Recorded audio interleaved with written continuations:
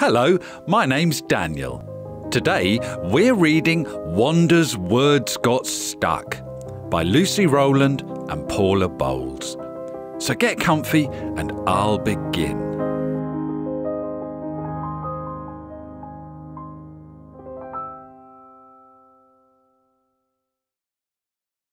Wanda the witch liked tall hats and black cats and cauldrons and potions and broomsticks and bats. She liked to arrive nice and early at school and read to herself as she sat on her stool. The classroom was calm, with no bustle or din, before the big rush when her class all came in. See, there was one thing Wanda worried about. It was talking. She tried, but no words would come out. It made her feel nervous, so shy and so small. No wonder just didn't like talking at all. But one day she thought, I must try to be brave. Then maybe my words will know how to behave. So in registration, she puffed out her chest. Today she'd say, "Here, miss," like all of the rest. First, Isabel answered, then Sam and Jake too, and Wanda was next, but her words stuck like glue. Then suddenly, there was a knock at the door, and in came a girl she'd not seen before. Miss Cobweb said, "This is Flo's very first day. Let's make her feel welcome. Now what do we say?" "Hello!" shouted everyone, all in a rush. And Flo felt so shy that she started to blush. Now, some words are meant well, but come out all wrong. And some are important and ever so long. Some words can be brave, even if they're just small. And sometimes you find you don't need words at all.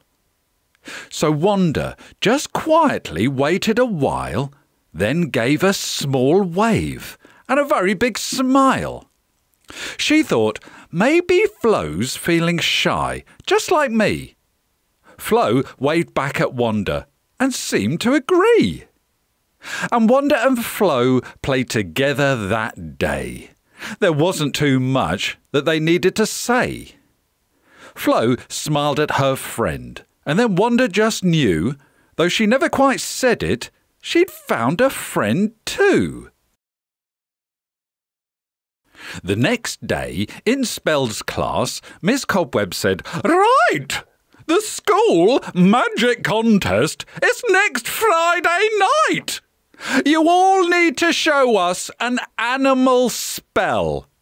Poor Wanda went red as she felt quite unwell. Flo squeezed her hand tight. "We can practice," she said. But Wanda, uncertain, just nodded her head. They practiced each day after school in the park, trying spell after spell as it slowly turned dark.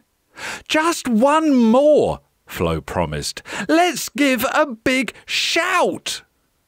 And Wanda tried hard, but no words would come out. The night of the contest, the school was so busy, and Flo was excited, but Wanda felt dizzy. Miss Cobweb called out, "Let's put your skills to the test! It's time for the spells. Flo and Jake, do your best." Then Wanda watched closely and waited her turn. Her tummy felt funny and started to churn. Jake lifted his wand and a black cat appeared, and Flo took a breath as the audience cheered. She conjured a dog, and the dog chased Jake's cat. Jake magicked a lion. They thought that was that. Then Flo started chanting a spell. Hubble bubble. She conjured a dragon. Oh, he looked like trouble. Now, breathing out fire, the dragon swooped low and turned with a whoosh towards terrified Flo. Flo gripped her wand tight, but then, what awful luck!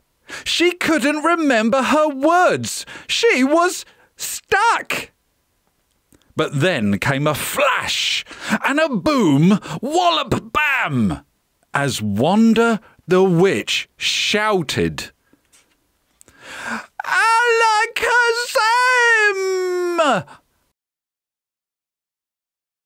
And poof! Then the animals all disappeared. Flo hugged her best friend as the cloud of smoke cleared. Hooray! The class shouted. Their cheers were so loud that Wanda just beamed and felt ever so proud. Now Wanda the witch likes to practice her spells and giggle with Flo when they don't go too well, and chat with her friends during lunch in the hall. But sometimes she just doesn't need words at all.